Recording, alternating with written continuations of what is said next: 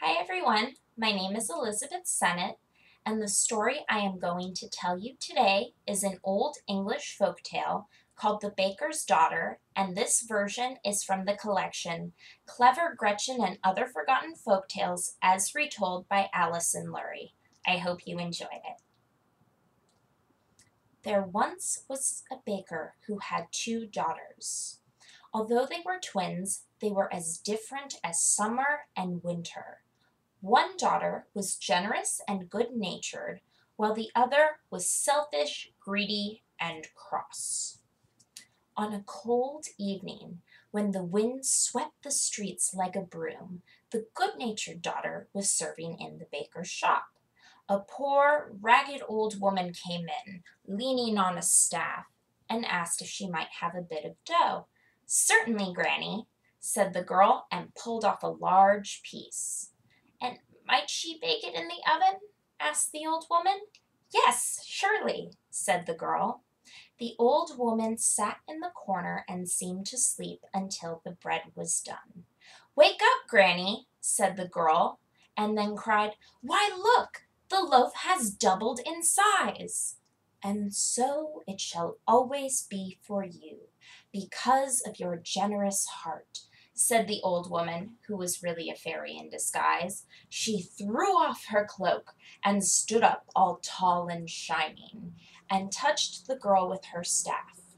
From that day on, anything that the girl put into the oven, whether it was a loaf of bread, cake, or pie, came out twice the size. Time went on, and one evening the ill-natured daughter was serving in the baker's shop. The same old ragged woman came in, leaning on a staff, and asked if she might have a bit of dough. The girl grudgingly pulled off a small piece, for her father had told her that she must be kind to beggars. "And might she bake it in the oven?" asked the old woman. "Oh, very well, if I must," said the baker's daughter. The old woman went and sat in the corner and seemed to sleep. When the bread was done, the baker's daughter opened the oven and saw that the loaf had doubled in size. "That's far too large for the likes of her," said the baker's daughter, and set the loaf aside for herself. She pulled off another piece of dough, half the size of the first, and put it in the oven. Presently the bread was done, and when the girl opened the door, she saw that this loaf was twice the size of the first.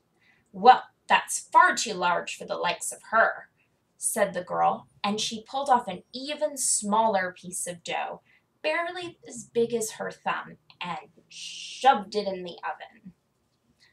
When the bread was done, the girl opened the door and saw that this loaf had swelled so that it filled almost the entire oven, and it was covered with sugar and filled with currants and raisins. "Well, that's far too large and far too fine for the likes of her," said the girl, and set the third loaf aside. Now the old woman opened her eyes and sat up and asked the girl if the bread was done. "It burnt up in the oven, hoo-hoo," said the girl, laughing. "Is that all you have to say to me?" asked the old woman. "Hoo-hoo! What else should I say?" cried the girl, laughing still. "And so it shall always be for you," said the fairy, and threw off her cloak and stood up all tall and shining. "Henceforth the only thing that you shall ever say is hoo, hoo." She struck the girl with her staff, and the girl turned into an owl and flew out the window, hooting into the night. The end. All right, thank you guys so much for watching my performance, and I hope you have a great day. Bye.